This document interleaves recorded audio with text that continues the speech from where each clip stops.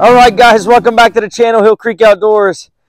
We were out here clearing out where we're going to put the pasture, right? And as you guys know, if you do any type of work with any equipment, you're going to have issues, right? You're going to have things that are going to break. You're going to have to replace them, fix them. You know the case. So what we had is we had something happen to the John Deere 1025R on the 3-point hitch. So we're going to go ahead and replace the part that broke, show you what it was, how to do it, give you the part number. That way, if you ever have the situation happen to you, you know exactly what you're going to get and how to do it. So let's get right into this video. Don't forget to like and subscribe. All right, so here's the deal, guys. Yesterday we were working out here and it rained this morning, so it's a muddy mess. This video is going to be a short one, but we definitely wanted to bring it to you. But yesterday, while we were working, hauling some logs out, and we'll show you some progress here as soon as we get this installed for you guys. But the 3-point hitch, I was hauling a little log out, and all of a sudden, all my ballast weight from the 3-point hitch hit the ground. And I'm like, what in the world? And so the sway, I believe this is a sway link. I think that's exactly what it's called, sway link. It actually broke where the threads are. So when that happened, it bent the extending arm piece too that goes onto your 3-point hitch. So we went ahead, had to go purchase this from the John Deere dealer, and let's go ahead and give you the part number, show you how to install it back on. So we had to purchase both pieces, like I said. Let me get you the part numbers here. So this is the sway link, and let me tell you something, the sway link does not come with the nut. So make sure you are aware of that when you buy the kit, that it does not come with the locking nut. So you're going to have to get that as well. They just gave it to me because they didn't know that. So my John Deere dealer provided that free of charge. So I don't know how much the nut is, but it can't be that much. But the part number is going to be LVA, so Lincoln Victor Adam 1663. So that's Lincoln Victor Adam 1663. John Deere part. I'm going to put all this stuff in the description so you guys know exactly what the part numbers are as well. And then this was the other part, and we had to purchase this as well. Brand new piece, so it's not the integrity is not compromised with the bend in the metal. But this part number from John Deere was LVA, Lincoln Victor Adam 16296. So it's Lincoln Victor Adam 16296 is going to be the part number. Here at the end, I'll give you the prices on both of them. So let's go ahead and install this one first. It's going to go on like this, and then hook down here. So we'll take off this here first, this little cotter pin. They can be a challenge at times, especially these type. Take that off.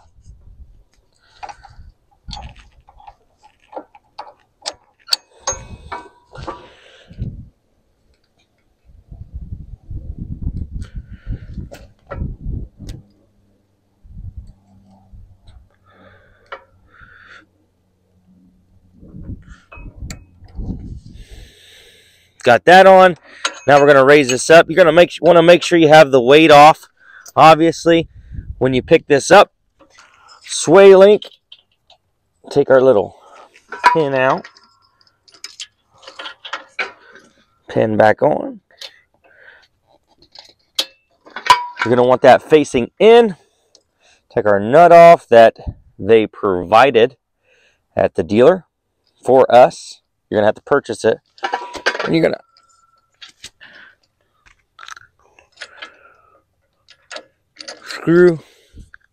screw that on so you have some, well, I guess if I go the right way, guys, to tighten it up a little bit, shorten it. Go ahead and get it started. I hope you guys can see this. Let me step around here so we can, I'm not in your all's view. So last thing I want to do is not show you guys. Throw that in like that. Get your nut on there. It's a 3/4 inch.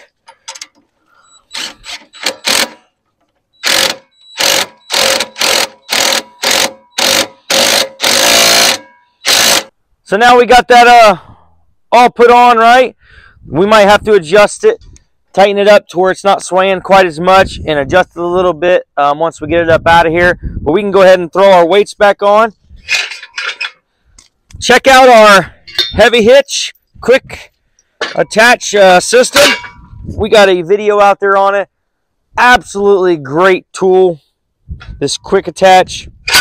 The heavy hitch here for the weights, and then the quick attach system here just makes getting on and off of your equipment so simple. So let me throw these weights on.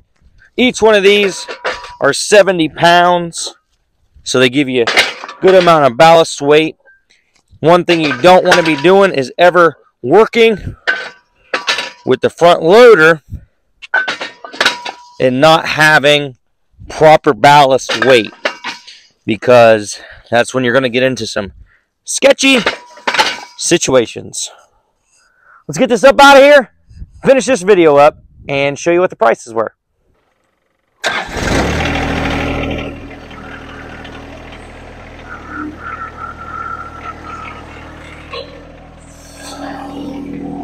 Man, what a muddy mess. Wrap this chain around because this is what I was using to haul some logs out. Man, that's nasty. Let's move it.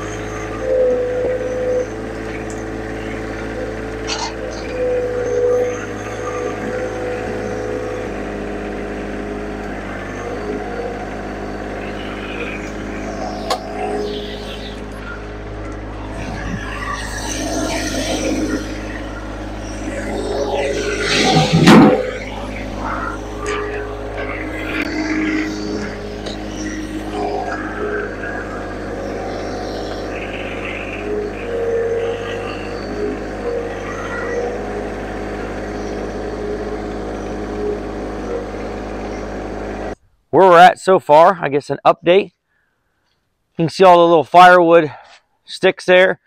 Once again, we're going to be putting about a 7 to 10 acre pasture right here along the side of the hill. This is about the flattest spot we got. We've got quite a few logs already cut down, some good saw logs. There's a nice cherry right there we'll be cutting down and take to the mill. Got some oak, you name it. We got probably, I don't know, a good truckload right now.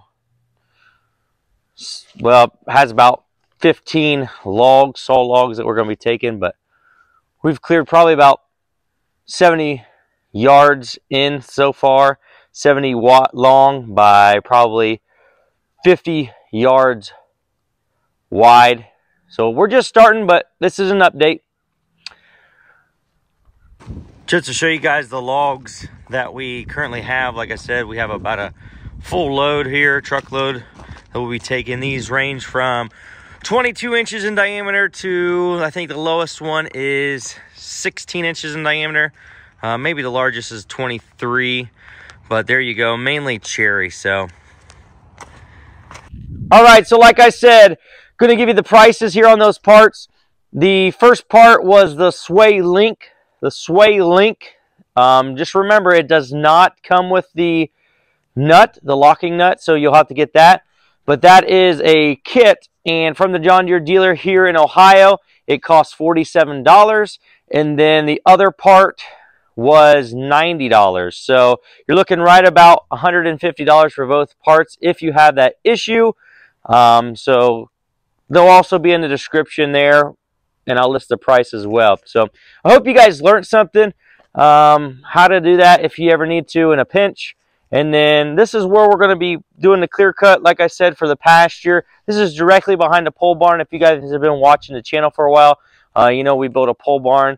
We have water here, so we'll be able to water, livestock, and everything once we get this taken care of. So don't forget to like and subscribe. We appreciate you coming back. Until next time here on Hillcreek Outdoors, we'll see you.